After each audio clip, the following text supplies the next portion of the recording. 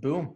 And we're live. Boom. Everybody, thank you for tuning in to another episode of Men with Purpose. Today, I have a special guest. His name is Mikaal Bates.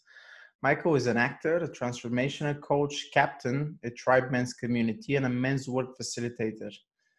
Mikaal guides humans of all persuasions into the deepest embodiment of their highest potential. Mikaal, thank you very much for doing this, sir. Thank you very much for having me. Really excited for it today. Likewise. I like to normally start these conversations with just taking a deep breath and just doing a quick check-in, whatever is present for you right now. So whenever you're ready, let's take a deep breath.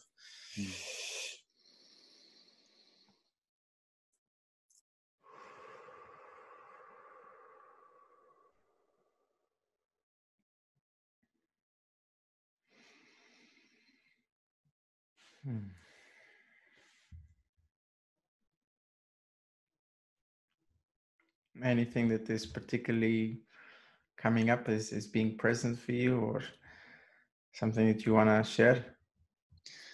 Yeah, there's something, it always makes me laugh. Something I first heard David Deida say. It's actually where I met Jackson and Justin was at David Deida's, I think it was his first men's retreat in like a decade that he did back in 2016. But he talked about the idea of having awareness of awareness. That sort of metacognitive awareness that so many of the meditative traditions and the Vajrayana lineage that he comes out of, speaking about being able to watch your awareness. And I always laugh because I obviously work with men, and I love the way you started this podcast. I've never been on a podcast where someone started it the way I start every single coaching session, which is with just 3 deep breaths, sometimes even up to 5 minutes. But it's so incredible, right? Just taking a few seconds to just breathe, center, and suddenly it's like this whole universe opens up. And like I tell guys, it's like the more you do this, the less time it takes to be able to find that place so that you can take it off the cushion. You're in traffic, you're with your girl, you're in a situation in real life, and it you get triggered, or it blows you out, or you're overwhelmed, and suddenly you're back in the driver's seat. So I love that you started off that way. It brings up everything. It brings up the moment. It brings up the present, the awareness of awareness. So thank you for doing that. No problem. I spoke with one of the guests, and he said, this is a great way to kind of open up a different space. We're actually getting into a conversation, but oftentimes everybody's busy. Everybody kind of has their own lifestyle that everybody's kind of entangled in. So it's good to kind of center and take a deep breath for a second and just like, oh, this is a different space we're entering. So absolutely. Yeah. Absolutely. Right. Man, I'm so curious to dive into this conversation. I'd like to know a little bit about you, and what was your, what were you like as a child, growing up as a young man, and how did you find men's work? So maybe let's start from there. Yeah, it's a great place to start. I grew up the child of 2 hippies. My dad's a yoga teacher and a psychology teacher, taught high school. He just retired last year. Congrats, Dad, 49 years. My mom was an actress, and then is a natal astrologer, past life regressionist, and clinical hypnotherapist. So Wow. Yeah, all the things. So I kind of grew up in this really interesting time. With very open hippie parents. It's like the generations usually alternate, right? So we can dive into that whenever you're ready. I'm still recording. Yeah. So the child of hippie parents, sort of given a very widespread, do whatever you want, be whatever you want to be. I hit this height at 14. I'm 6'5". So I was an amazing musician and also an athlete. That was sort of, when I grew up, I knew I was going to be an NBA basketball player and a jazz saxophone player, like together. I was going to be like that person, And so from out of the gate, I grew up in a lot of sort of different worlds. I grew up in this very aggressive athletic space with sort of these stereotypical drill sergeant coaches that were, really had an impact on me, and not in the best of ways. I think a lot of us that grew up playing sports, a lot of guys had that type of experience, that for me definitely traumatized me in a big way. I'd Mm. never been yelled at by an adult before. And suddenly I've got this man who's supposed to be my coach just screaming in my face, and I'd kind of, you know, yeah, fade out. Right. Wow. I'm sure there's tons of guys, so many guys that I talk to sort of having that challenging experience playing organized sports. But then on the other side, I was in the sort of musical realm as well. So I was sort of with the nerds, the sort of those types of people that are more on the sensitive, vulnerable, expressive state. You know, a lot of my friends that came out later as being gay, you know, who in high school are having a really rough time in the 90s. So I sort of had a foot in both worlds in a really wonderful way, and kind of tried to keep the peace between those two worlds in the hallways of Wow. my high school. But I grew up, you know, this sort of postmodern moment that we're sort of waking up to realizing what we're in. And as far as the necessity of changing things, changing our ideas of gender dynamics and these types of things, but also the people that are getting sort of left behind on both sides of the equation. So, for me, it was a real struggle. You know, it wasn't until I encountered Deida's work and his whole centering on purpose. Like, as a man, you need to discover your purpose. That doesn't mean obviously the woman can't have a purpose, but that for the quote unquote masculine, or as Justin likes to say, the alpha, having a purpose, having a mission, having a drive that you're focusing on. After high school, basketball and music sort of fell away as I went into college, and sort of the real world hit me, and the necessities of what it would take to actually be an NBA basketball player as an only 6'5" white boy without the best vertical jump. You know, it's like, and not hands big enough to palm a ball. It's like, well, you know, you're maybe not going to get as far as you wanted to get. So from the time I was 19 until I hit about 35, I was kind of just floating, and I didn't really know that I was floating, but I knew that I was searching for something. I knew I was looking for my purpose. And, you know, when you're young, people are like, oh, don't worry, you've got plenty of time, you'll figure it out. Well, I hit, 30 shows up, and I'm like, okay, where's my purpose? I did find acting. You know, I went to acting school. I went to theater school in New York City at the famous William Esper studio, and studied with him. He just passed a couple of years ago. But was able to study with one of the greats, and that sort of became my purpose. It was a spiritual practice. It was the art of living truthfully under imaginary circumstances. Wow, I So love that. people have this idea about acting that you're up there faking it, but real actors, they're not faking it. They're having a genuine experience internally that shows up externally as maybe something different, but you're very much going through something. And it was in that moment that I learned that my life on stage was more authentic than my life off stage. Wow. That I was bringing more truth to my fictional characters than I was bringing to my own life.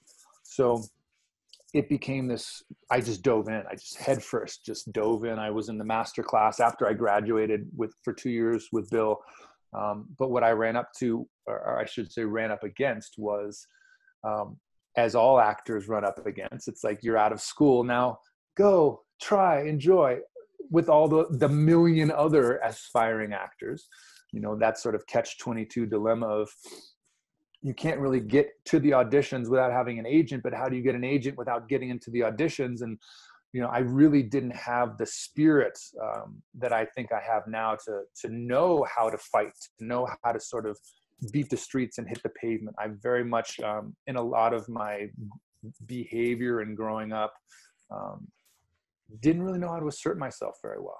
Didn't really know how to do that. And again, how do you do that? It's not like it's an A plus B equals C type of an equation. It's like, how do I go about doing this? So I spent a number of years sort of struggling to be an actor, but never able to fully pay the bills. It's like, you know, I always joke with actors, it's either you're a starving artist, or you've got millions of dollars in the bank. There's not a lot of space in between. So yeah, I bartended for years in New York. I was in the nightlife scene and sort of bringing my meditation practices behind the bar at 4 a.m. and all these things. Yeah. Trying to be of service, and growing up as, you know, the parent, again, the child of these hippie parents, and bringing my yogic studies to that. But it was about 35 that it really hit me hard in a big way of like, okay, I'm 35 now. Where is my purpose? Where is, and not knowing again that that's what was missing, but just having this sort of agonizing feeling. I think that's the midlife crisis in a way. But that was when men's work showed up. A friend of mine handed me a book called Iron John by Robert Bly, which is to this day my favorite book. I read that book and I had what I can only describe as psychedelic experiences in reading that book. It was so profound to me. Would literally just open up streams of thought and consciousness around this whole idea, and everything just made sense. Like suddenly my life started to make sense, and I just knew I had to do this work. So I dove into Joseph Campbell. I dove into Mircea Eliade, all religious studies, comparative religion, mythology, anthropology, history, just where something just got unlocked there. Yeah, absolutely. Got unlocked. And I'm a 12-year burner. So Burning Man is part of my religion, you might say. This was 5 years ago that I just knew I got a message from, I don't know, from spirit, from whatever you want to call it, that I needed to create and lead a men's rite of passage at Burning Man that year.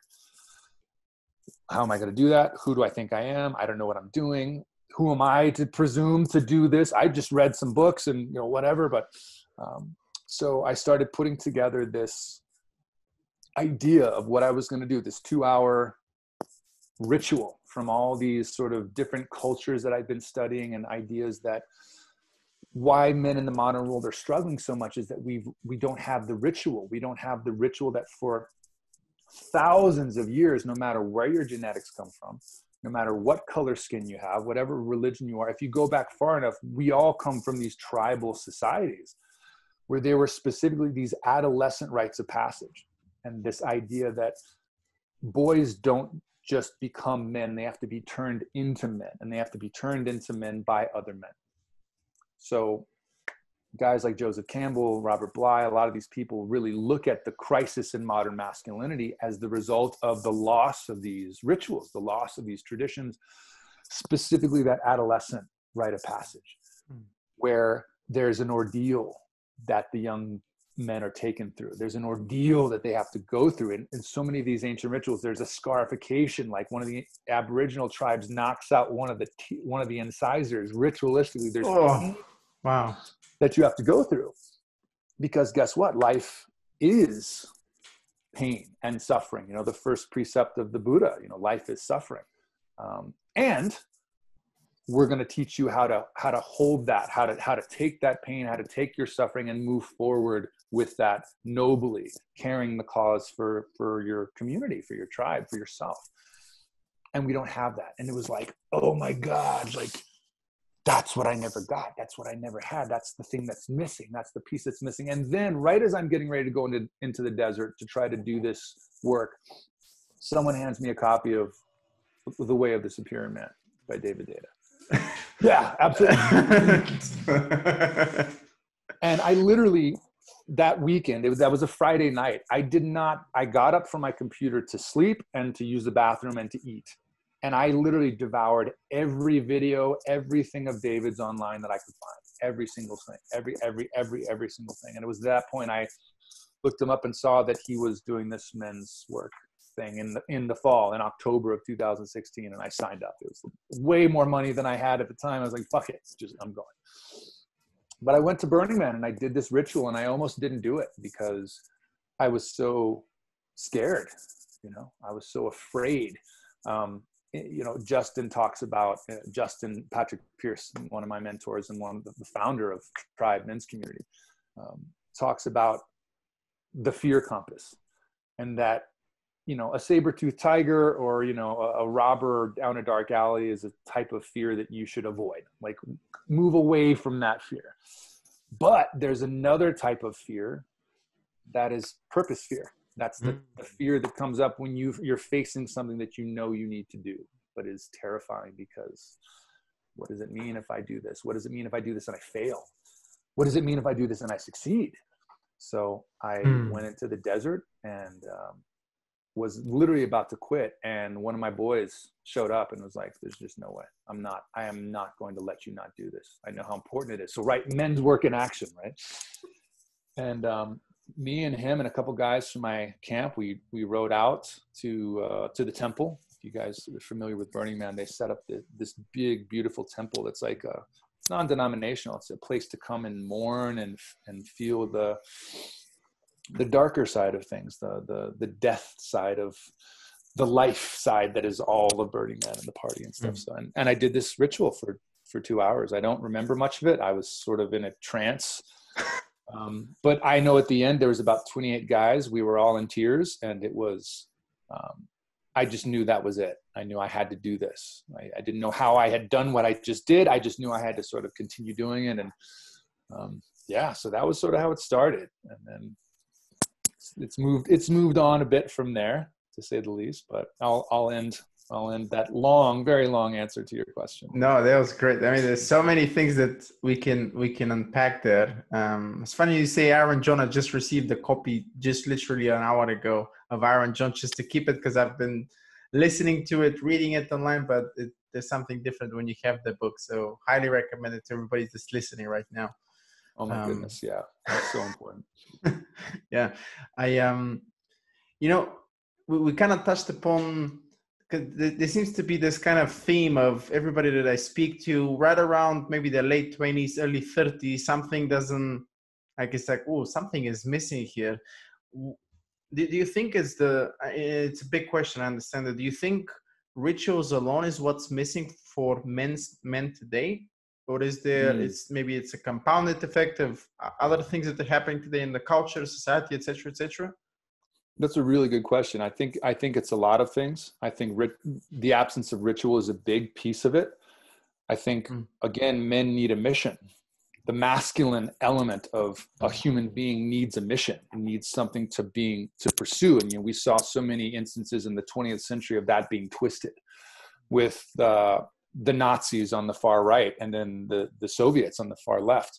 The abuse of the desire of men to create something, to build something, to be a part of something, to connect. It's why the military has the pull that it does. And in beautiful ways, it's not all bad by any means. So I think we're missing ritual.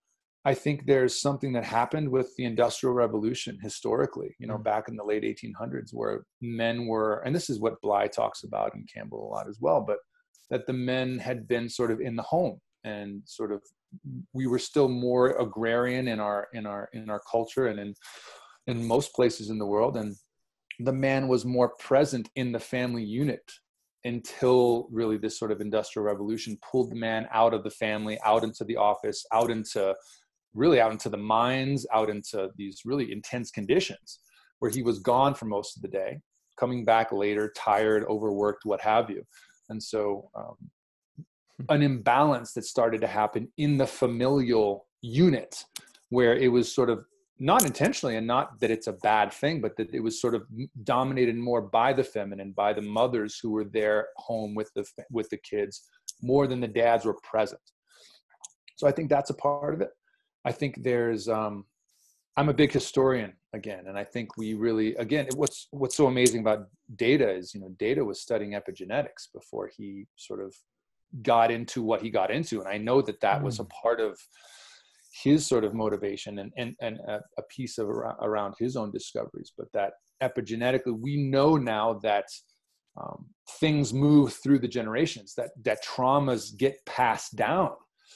And, there's never been arguably a more traumatic century than the 20th century and what just happened. So I think there's so much talk now about patriarchy and, men are to blame and we've been oppressing women for all time. And yes, there has been that for sure. I don't think it's been all oppression and, whoever has that idea, it's just a really cynical idea. It's like, men and women have been living together most of the time, just trying to survive and bearing their children along the way, like working together. Yes, there's been a lot of negative stuff that's happened towards women, but for the last 5,000 years, men have been just getting annihilated on battlefields across the planet, just looking historically. And then again to the 20th century, where Men were brought in droves by the masculine leadership, by their fathers, by the generals, by the leaders of the nations. They were brought onto battlefields and they were annihilated, just annihilated in the worst possible way. So I think that's in our psyche. I think there's a mistrust of the masculine from the masculine. I think, you know, we think about patriarchy and we think it's only women that have been impacted by that. Men have been impacted by that, whatever that even means, patriarchy, right? Because it's become such a generalized term. Yeah. And honestly, it bothers me, because what does that mean? All male leadership is bad? Absolutely not. That's not true. Has a lot of it been bad? Yeah. And obviously that's a whole other topic we could dive into, but there's so many different pieces.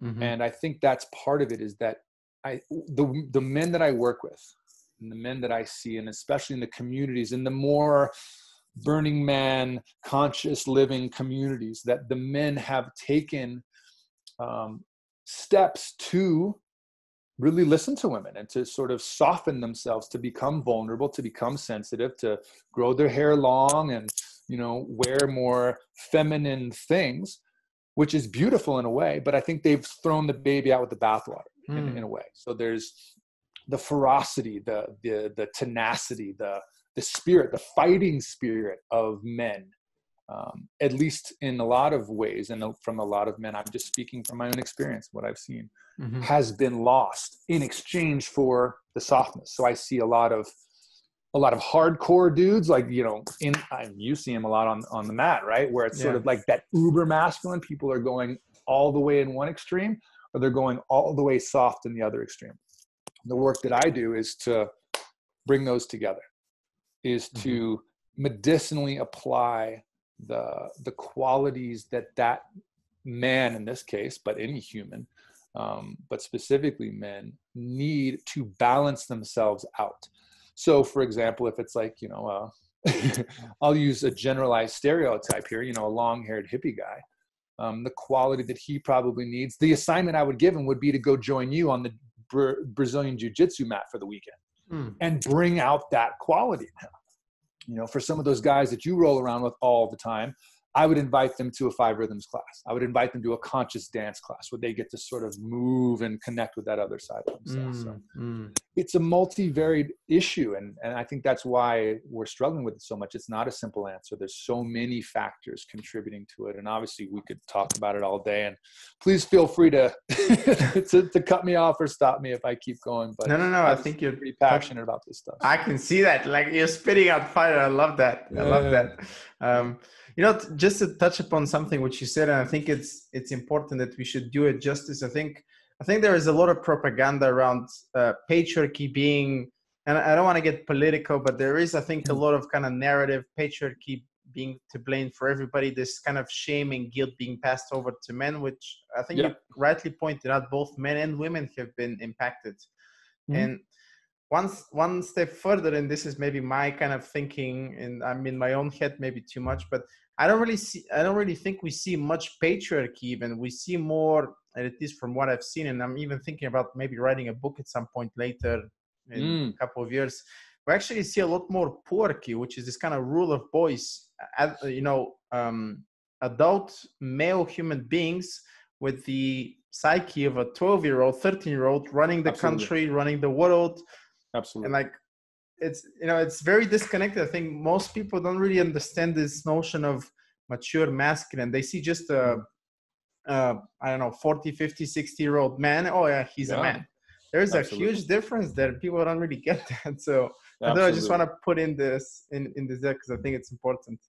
Yeah, absolutely. I mean, there's a great book, King, Warrior, Magician, Lover by Robert Moore. And I think Gillette is the guy. I have it right here, actually. Yeah. Yes. Douglas Gillette, yeah. Which is one of those sort of quintessential men's work tomes from the 90s, you know, that sort of 90s MKP Mankind Project, who, again, I really recommend them too. Very different from Deida's work. Together, they're a good combination, but that whole idea of, what is being referred to in the negative, in the pejorative sense, when people say patriarchy, is really the shadow masculine component of the out of integrity qualities of, that sort of childish man-child experience that, again, if the boys haven't been turned into men, if they haven't been taught or taken through something that gives them the embodied lived experience of going through something. I was a boy, now I'm a man. Why? Because I went through this and I've got the scar to prove it. That there's, how do we, what is the thing that transfers the childish psyche into the mature psyche? You know, Jung writes a lot about this as well. And I think that's it. We've got a lot of man children running around, cleaving to power in the way that a child does, in the way that an immature child does. So you have like the high chair tyrant is one of the terms that Robert Moore uses for that energy, you know, that energy that hasn't been matured, that hasn't been distilled into something greater. So. And that's really what I see us collectively as, you know, men, leaders, facilitators, etc. We're doing is we're kind of co-stewarding, if you will, the return of the father archetype, kind of the mature masculine. And, you know, everybody's on their own journey, myself included. I'm far from, you know, thinking that I have all the answers, but I really do think that personally for me, the buck stops with me. Like whatever trauma, we're even talking with my girlfriend about this, that I'm carrying from my father, my grandfather, you know, ancestral trauma, it kind of stops with me. And then I want to make sure that I'm kind of, you know, enter a new generation. If I'm lucky enough to be a father one day, just to pass on, not pass over these traumas, because I think, it's important. We need more fathering in the world is where I was going with this. Absolutely. And that's the thing, you know, there's an idea from neuro-linguistic programming that you're always learning. You can't not be learning. And something we talk about in Tribe a lot, I think Michael Holt was the guy I first heard say it, but, you know, we're always practicing something. You know, if I sit at my computer slouched over like this every day, I'm practicing this posture. And then over time that becomes, you know, the way I am.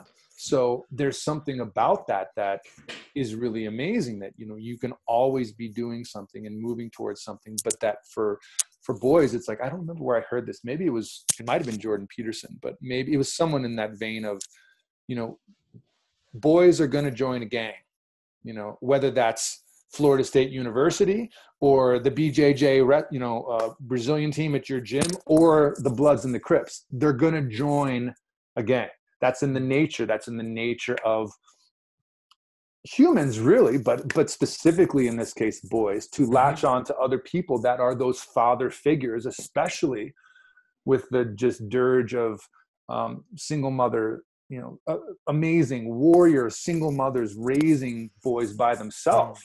Same here. The importance of having that. And even for those of us that did have fathers around like I did, you know, the nuclear family, it's like, you know, you're lucky if you have one dad, but even if you have one dad, you only have one model for masculinity growing up. Your model for God, for the masculine God that you're going to try to become, is dad.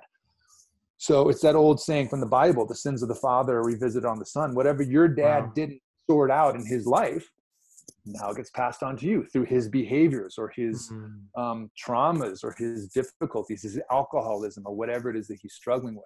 So again, in the tribal era, you know, you had all these, or for those of us who are still come from larger families, you've got uncles, you've got cousins, you've got all these different, you know, I grew up thinking that I had an uncle when I didn't. It was actually my mom's best friend, my Uncle Larry. And it was my mom's gay best friend. I didn't know he wasn't my uncle till I was older, but just having his way of being a man, you know, this unique flavor of man who happened to be gay. I got this, and guess what? It didn't make me gay to grow up around that type of energy, but I got to see a different way of being a man because of the friends, my parents' friends that came in. So it's so important to have community. There's that, I think it's an African proverb. I don't want to fuck it up because I hear it all the time, but it's like, if you don't initiate the boys, you know, if you don't initiate the young men, they'll burn down the village just to feel the warmth. Just to feel the warmth. So it's like that scene in Batman, right? It's the Joker. It's the unfathered boy that grows up and is just so traumatized that he doesn't care. He's going to bring the whole system down because the system has failed him. So I think that's what we see in the rise of nihilism, to the extreme that we have it. The extremity of depression and anxiety that we have, particularly gripping men, because there's just this sense of, well, what the fuck does it even matter? You know, and that the postmodern idea of, well, everything is valid, everything is correct, everything has a meaning, everything, you know, there's no way to choose one over the other. Hierarchy is bad, you know. It's, I mean, fuck. I struggle with this stuff every day, and I've devoted my life to these studies. And so there are people out there like I was when I was young that don't know what's happening, but there's an absence, as you said so beautifully, the father energy. Wow. You know, you're saying a couple of things, especially what you mentioned from the Bible and the father and son. I'm just kind of thinking about, still listening, but also thinking about how there's a lot of resemblance between the issues that I'm kind of battling and grappling with. And my father also did, even though we didn't really specifically talk about it, we kind of touched upon some of these topics, but man, it's so true. But I think that the mic is kind of getting caught up in your shit. So it's, oh, is it? Yeah, a little bit. There we go. I think it's better. You are so much, you're into your kind of groove in the flow. I didn't want to, no, but that's great, man. I love the kind of the real raw and relevant content you're just kind of spitting out. It's amazing. You know what? I'm kind of on the same side as you are. Like, how do we build community? How do we start? If I'm a young man and I'm listening right now, maybe have a little bit of a, I would say, nihilistic viewpoint on the world. What do I do? Where do I go? Where are all the masculine role models, right? I mean, I can think of very few apart from all the guests that I'm interviewing. Where do you, if you're a young man right now, what advice would you give them? That's a wonderful question. When I was 20, I discovered, I watched the movie Ghost Dog. I don't know if you've seen it. No. With Forrest Whitaker, where he plays essentially a modern samurai. And it's based on a book called the Hagakure. It means hidden leaves. It's by Yamamoto Tsunetomo. It's called the Book of the Samurai. It's a book of sort of phrases that this young samurai gleaned from his teacher. His teacher was forbidden from ritually disemboweling himself, from committing seppuku when his master died. So he was permitted to go to a monastery and become a monk. And this young man would come to the old man and they would have these conversations. And this book is essentially the nuggets that the young samurai wrote down from this old guy. And one of them is hilarious to me because it's like written in like 15th century Japan. But what this old samurai is basically saying is the same thing that all of our grandpas say, right? It's like, oh, this generation today, you know, they're weak, they're soft. There's no real samurai today anymore. It's all garbage. So for you, it really sucks because you're a young samurai and, you know, there are no men of renown anymore to look to model yourself. So the advice that he gives this young samurai is to make a model for himself from different samurai.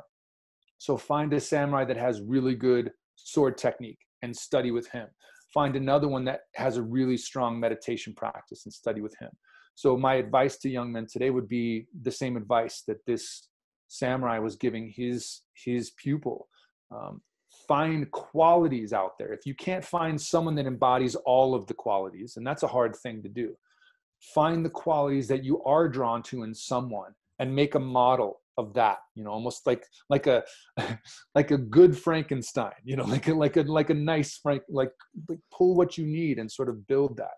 But find something that you're passionate about. It doesn't have to be the thing. This is, you know, if I could jump in a time machine and go back and jump out in, you know, 1994, talk to me at 14, this is what I would say. I'm like, listen, find just one thing that you're interested in and pursue that.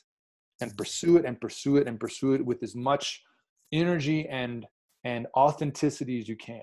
That might not be the thing that you end up doing, but the process of moving from the inertia, the place that you are right now, what do? I don't know. There's all these things. I mean, There's a million different things I could be doing. There's a million different podcasts out there. How do I spend my time? It's that options. There's so many options now. It's like the inertia that comes from too much choice. Find one thing, start pursuing that. And in the process of pursuing it, this thing will either turn into something else. It'll take you to the path that you're meant to go, or you'll realize that that is the thing, but it's actually over here. So you'll move and adjust, move and adjust, move and adjust. But take that first step, take that first step, take that first step. And empower yourself. And don't think you have to build Rome in a day. Do it. See, that's the thing, right? Just be patient. Consistency. But that's how I measure success. Not so much the outcome that I'm getting, but the fact that I'm showing up every single day, whether it's jiu-jitsu, whether it's, doing the podcast, whatever. I think that's so much underlooked, I think, today. And I'm guilty of that for sure. Sometimes I want everything to happen yesterday, but it's not like that. No, it's not. And, we're in this time now where there's so much available to us and the internet and so much information, and sort of the modeling that we're getting from, I think, specifically like the tech field and these sort of successful entrepreneurial men is work. It's sort of the old idea that our parents and grandparents sort of had of grind to the bone, work hard, work long hours, do what you can. And I think there's this sort of, nobody's taking a break, nobody's resting, because if you do, then that next startup is going to pass you. That one's going to do this. So it's like, I see such frenetic energy from men, and a hyper focus on the future is what creates anxiety in the system. A hyper focus on past is what creates depression in the system. So I see a lot of men where they're either stuck in one of those two places. They're fixated on the past. What did I do wrong? I spent most of my life in that place. Feeling those depressive feelings, or hyper anxious, hyper sort of going. How can I do more? How can I do more? Nootropics, all the different ways to stack things up. And it's great. But at the same time, what I love about what we do at Tribe, and what I love about, my own practices, is that I've found for my creative work, when I'm trying to write an article or I'm trying to do something, taking the time to actually sit and meditate and do nothing, even if, like we did at the beginning of this podcast for 10 seconds, brings me back into a being state instead of a doing state. And from the being state, I get sort of a natural momentum that throws me into the doing state, kind of like that bounce on the bench press, or if you're doing powerlifting on the squat. There's a technical term for it, I forget it, but it's that bounce that you get off of the muscle, that reflex that happens. That I found when I do that being practice first, a stillness practice before I go into action, then there's a momentum, there's an engine behind me that I'm able to step into whatever it is that I'm doing in a better way. So. Oh man. Yeah. This can't be said. I can't say enough about this. And I think sometimes people overlook the fact that something so simple can actually yield such results. Like you said, the more you commit yourself to something, and the more you make it into a practice and you do it, the value tends to increase over time. As opposed to, what's the new technique? And, tell me this, and like it's something else comes up. Everyone wants the hack. Everyone wants the next thing. It's the next ad on Facebook that's targeting the newest thing of the newest thing of the newest thing. Listen, man, I went to India in 2010. I went to all the pilgrimage sites. I meditated under the Bodhi tree and got eaten alive by mosquitoes. And all I learned basically was that I thought I had to go to India and find a guru and stand on my head for 6 months to be able to achieve what is available to you right now in the simplicity, the infuriating simplicity of, again, what Justin Patrick Pierce said to me: change your breath, change your posture, you change your life. Wow. You literally change your life. You start to bring metta awareness, like we talked about at the beginning, right, to the way you're sitting. I could be doing this podcast like this. There's nothing wrong with this technically, but it's very different than if I'm here. It's just different. there's nothing wrong with, well, I won't say there's nothing wrong with breathing shallowly, but when you learn to breathe, when you learn different breathing techniques, and there's thousands of breathing techniques to heat the breath, to cool the breath, to slow you down, to speed you up, all the different things. We do a lot of Wim Hof breath at Tribe, which is a ton of fun and a great way to challenge yourself. It's a death practice. It's a way to bring in the fear of death in a very safe way. For those of you who've done it, you know exactly what I'm talking about. For those of you who haven't, what are you waiting for? There we go. Yeah. I can't remember who said this, but the path is the shortcut. Taking, there is no shortcut. So just continue doing the work every single day. Show up, and that's kind of the shortcut. But it's a little bit counterintuitive for people to think that way. Absolutely. I know I for sure struggled with that. I thought that it would take me a lifetime, if not more, to be able to meditate properly, or all the different ways that I think, at least for me, I struggled with spirituality and creating a savior complex and all these different things that happen when you're young and you don't have tutelage, when you don't have guidance, when you don't have the mentor. Again, something that Bly and all these guys talk about is, we're just talking about men. So there's obviously there's a path for women too. And my partner, actually, Touch Koppel, she works specifically with women. So we get to sort of tag team. But for men, for boys, you start off in your mother's house, and then you go to your father's house, and then you go to the mentor's house. You have to leave the family in a healthy way to go out into the world, to find the mentors to be able to teach you, to move you into things. We used to have much more of that in our culture and in our societies than we do now. So there's a lot of guys sort of floating around, not able to find struggling to find the thing that they're looking for, thinking it has to be super complicated. But it really is very simple. And for me, it was infuriating. Because I'd literally been around the world looking for this stuff. I literally went to the places, I went to the sites, I did the stuff, but I never really did the stuff, which is sit your ass on a cushion and feel what comes up. I think, again, I'm just going to quote Justin all day, but again, he's my mentor for a reason.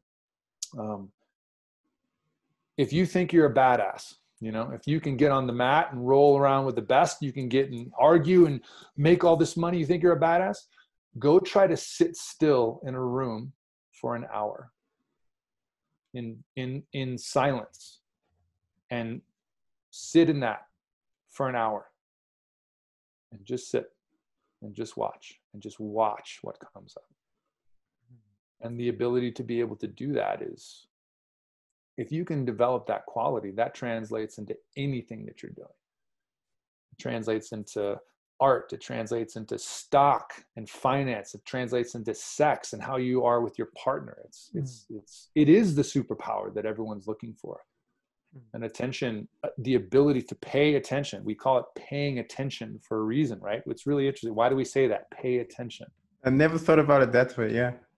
It's the most valuable masculine resource. When men realize that their attention and what they're willing to put their attention on or not put their attention on is the most valuable thing they have, things will change like that.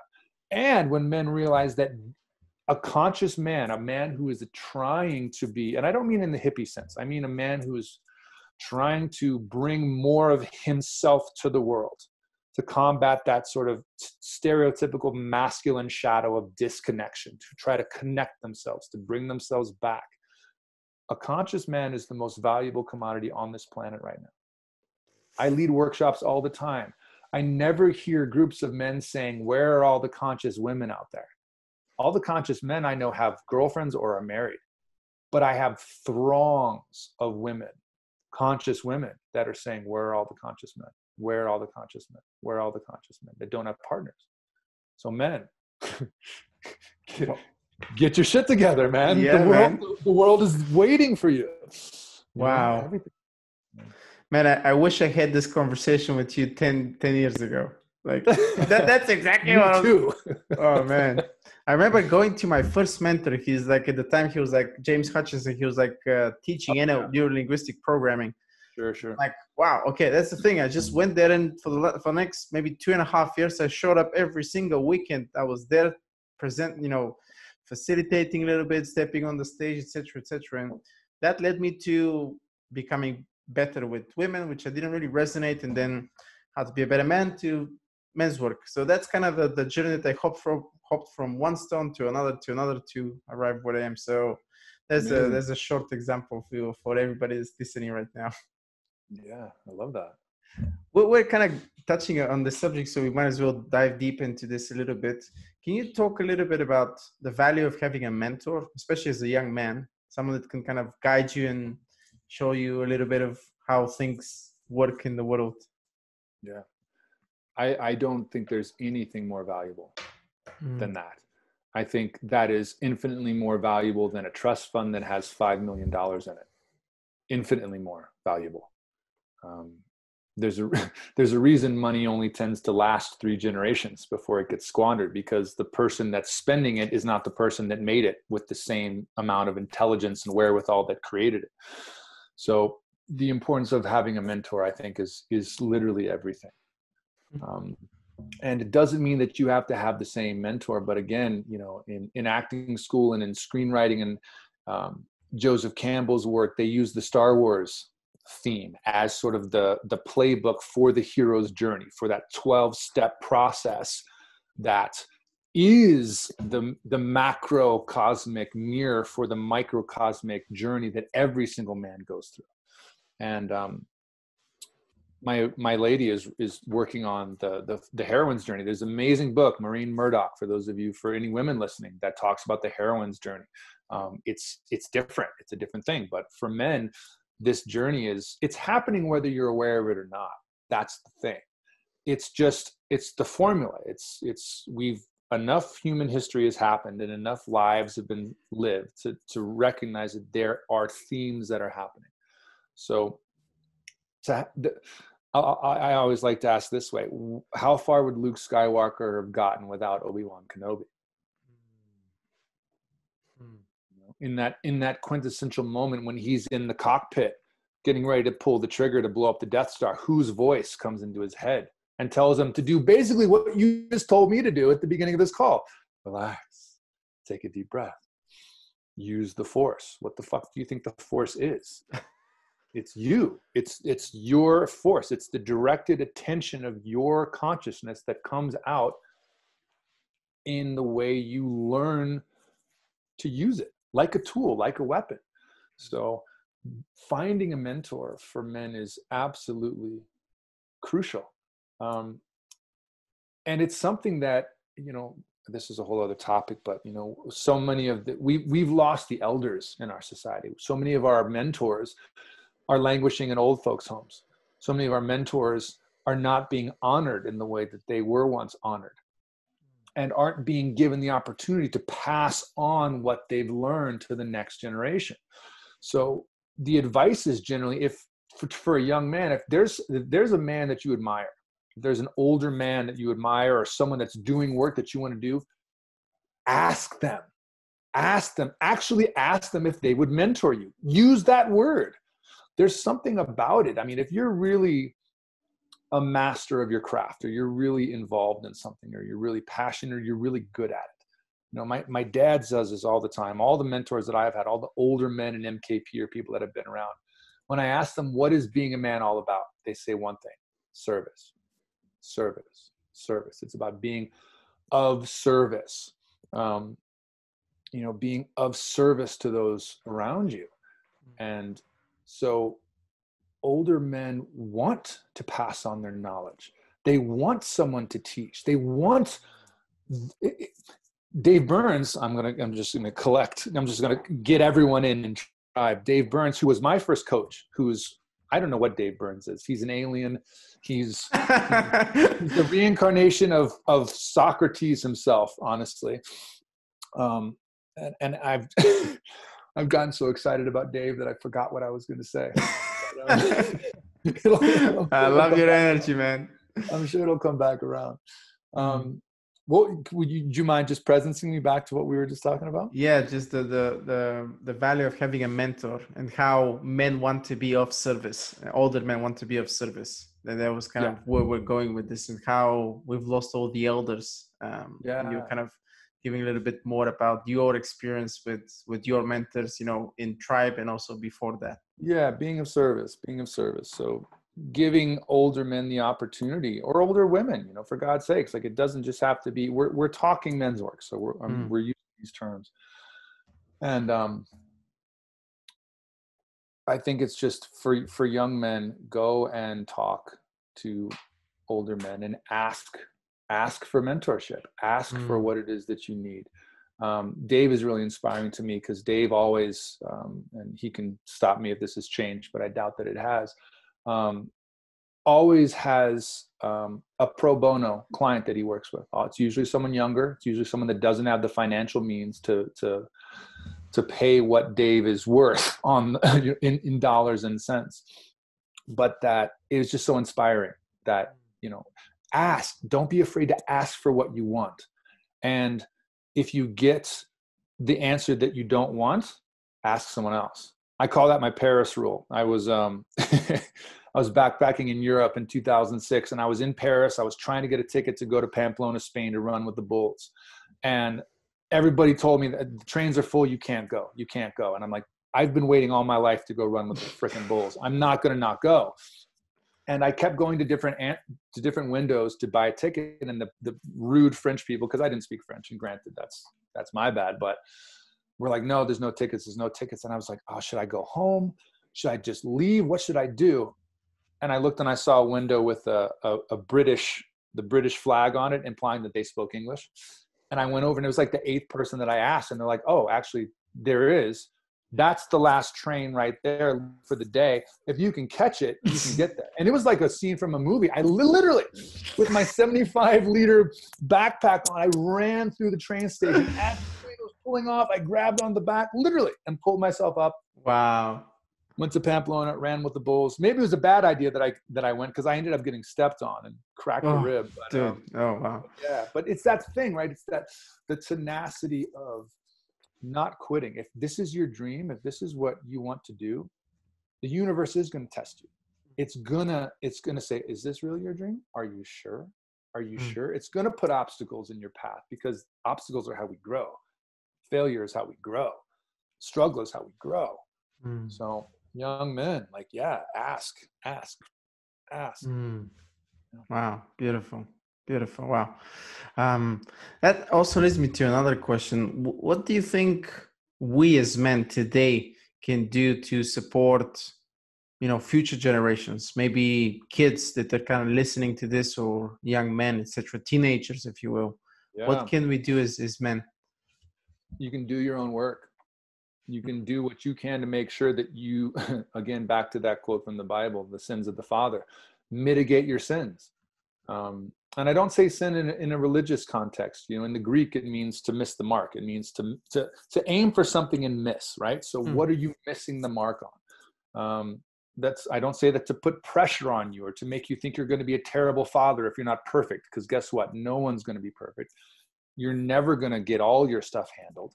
But what beautiful motivation to do your own work, to ask your own questions, to see a therapist if that's what you want. If there's stuff in your past that you want to work on, see a therapist and start to dive into that. If you want to plan a powerful future, start working with a coach. That's the work that I do. It's like, I have people come to me all the time. Well, I already have a therapist. I'm like, great.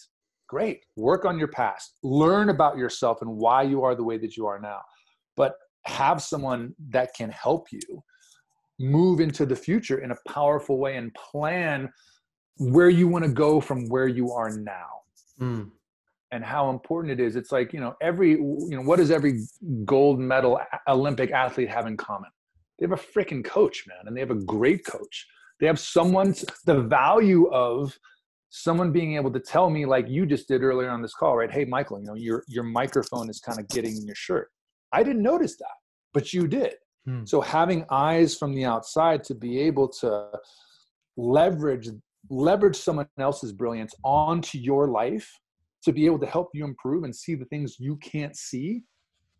My God. I mean, that's what you should do. And, you know, acknowledge people, acknowledge there's something, again, back to Robert Moore's book, in the archetype of the king and integrity, in the archetype of the king, which is the amalgam of all of the different archetypes. King, warrior, magician, lover are the traditional four. But according to Robert Bly, there are three others that don't often get talked about. There's the wild man, there's the grief man, and then there's the trickster. So the king being the integration of all of those.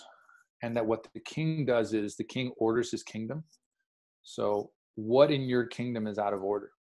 What, you know, it's like, it's the first chapter of Peterson's book, right? Well, clean your room. It's like the thing he gets kind of made fun of, but also is known for. Like, you want to change the world? Change your world first. Clean your own room. What in your kingdom is out of order?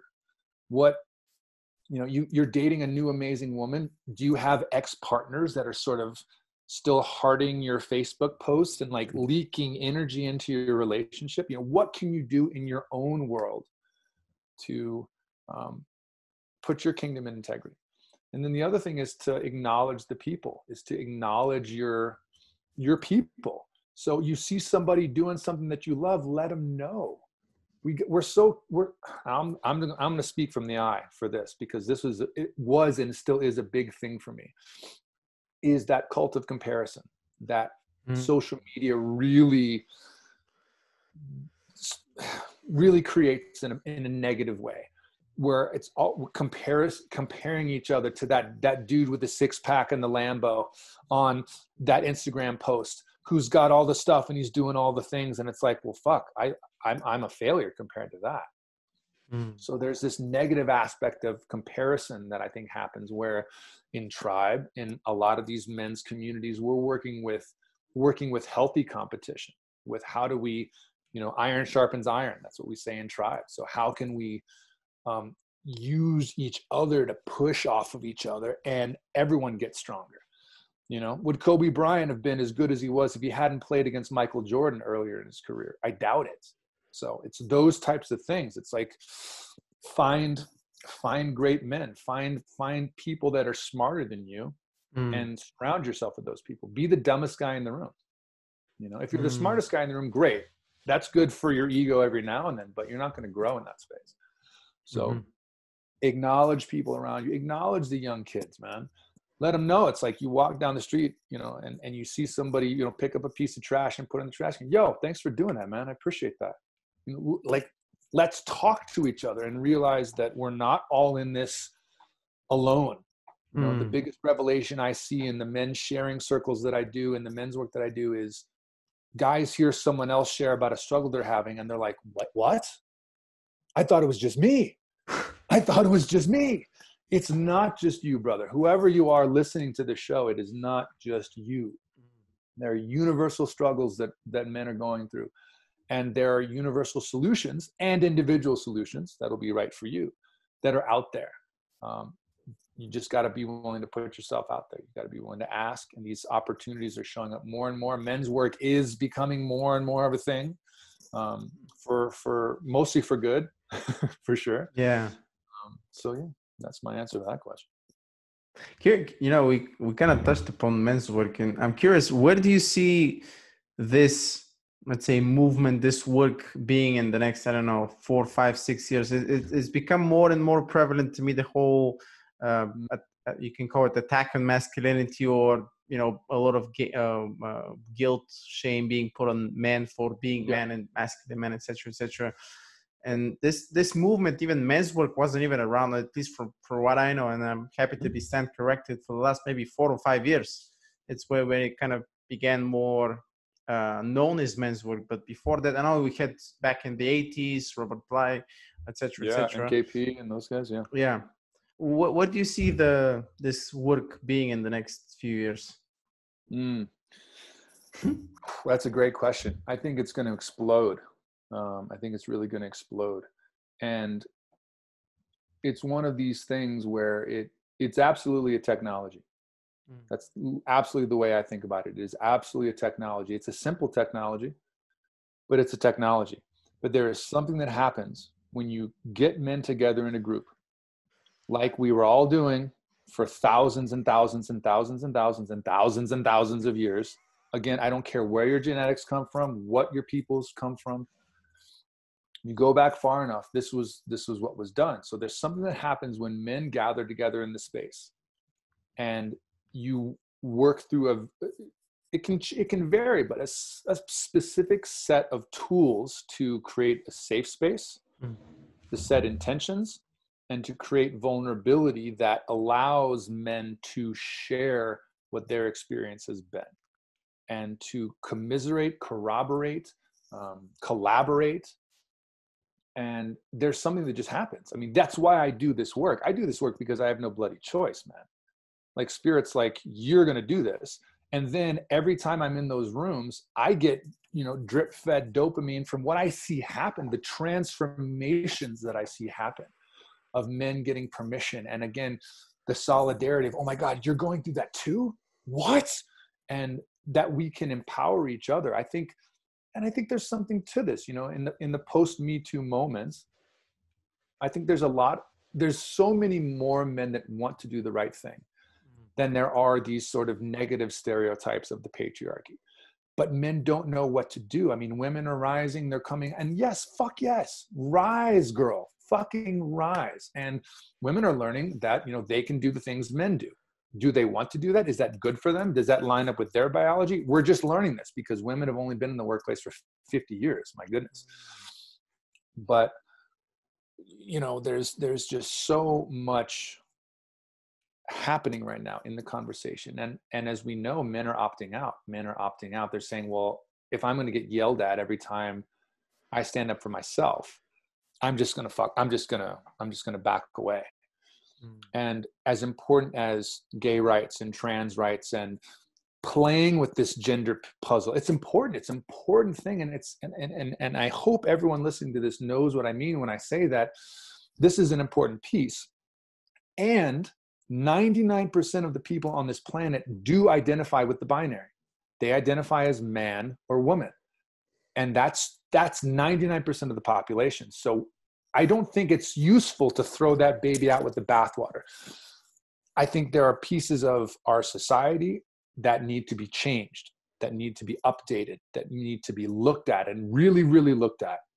There's some serious reckonings that need to happen in this country specifically. That really, really need to happen. But alienating men is not a good idea. Is not the way to solve that. Blaming men who themselves haven't done anything just because they're men doesn't solve anything. It just further alienates. And I understand it's a reactionary thing. Women have, arguably been oppressed to some degree for most of what we know as history. And now they can do it all. And do it, girl, do it. But that doesn't mean that men have to not do it. But, it can be tough when suddenly women are doing the things that men used to do. Where do I go? How do I do this? So I think that's a piece that isn't being spoken about in the bigger, larger conversations that are happening. And I think a lot of people want to say, well, I don't care what men are doing because it's been about men for forever. So it's like, well, I mean, we're human beings, men and women, we're the same species. We're the same people. And there's so much to be gained from supporting each other than just focusing on, and focus on that. Let's clean some stuff up. But yeah, man, men are struggling. So I think so much of the explosion of men's work is a corollary, is a reaction to that. I think a lot of men are hearing the call. Men are wanting to show up. They're wanting to be the man they know they can be. And again, like I said, we've all been struggling under the negative aspects of shadow patriarchal leadership, not just women. All of us have. So I don't know that we've ever really seen integrated male leadership outside of like storybooks. Like, what does that actually look like? Yeah. We have Dr. King, we have, Gandhi, we have a few of these, one or two really. And I think even they, even they're getting torn down lately, because Gandhi had some shit with his wife that was kind of fucked up. If you read the story, So did Dr. King. A little Yeah. stuff about women, but does that mean we throw the whole thing out? I don't think so. I don't think so. I really want to honor you for your very kind of mature perspective in you bringing in not just kind of this kind of duality based consciousness, whether it's either this or that. There is a lot of nuances. It's obviously a very complex topic, very triggering topic as well for a lot of people. I think for some might argue for very good reasons, and of course, but I think trying to castrate men, metaphorically speaking, that's a recipe for disaster, I think. But again, that's a topic that I'm sure we can dive in. I'm also conscious of time. That's I was gonna say, I mean, I'm enjoying this conversation, and that is a whole other thing. And I mean, I really resonate with that. I really resonate with the experience of feeling like I was castrated and emasculated in a big way. Not intentionally. My mom's an incredible woman. And I think there's something, I first heard this from Teal Swan, actually. This sort of unconscious castrating of men by that sort of second wave feminist generation as a way of protecting themselves, as a way of they were abused or they experienced some type of negative masculine quality. So they made darn sure that their boys weren't going to have that. But again, what got sacrificed was the ability to stand up for yourself, the ability to have a boundary, though those aggressive masculine qualities that in the right context are really good and often sexy, So there we go. Yeah, man. Well, maybe we'll have to do this again sometime. I've been working to get a podcast off the ground as well. And when I do that, I'd love to have you on, and then it'll be your turn to answer all the questions. But for all the guys out there listening, come on over to Tribe, tribemenscommunity.com. We got a lot of amazing stuff happening right now. The guys have got a 3-month men's program that they're launching. You can find my work at michaelbates.com. I'm a men's coach. I work with groups as well. Ritual rites of passage. I help men in the aspects of purpose, business, love, relationship, self-mastery, those types of things. But there's people out there doing what it is that's the medicine for you, and don't be afraid to dig. There we go. Man, there's so many other topics we can dive into perhaps on another episode. Maybe we can do part two. Part two. Yeah. One last question I always ask my guests is, was there something that you wanted me to ask that I didn't? I don't think so. I can't imagine what it could have been. I mean, their questions were great. You have such a beautiful energy yourself. And your enthusiasm really spills over into the work that you do. So I hope that you continue doing this. You're really gifted at it, and thank you, sir. We need more male voices out there, talking about this stuff and sharing. So thank you. I appreciate you, sir. The light in me honors the light in you. All right, that's all we have for today, folks. Please go check out Michael's website, Tribe Men's Community. I highly recommend them as well. I'll put all the websites and links in the show notes below. And great. Yeah, I'll see you guys in the next episode. Peace. Fantastic.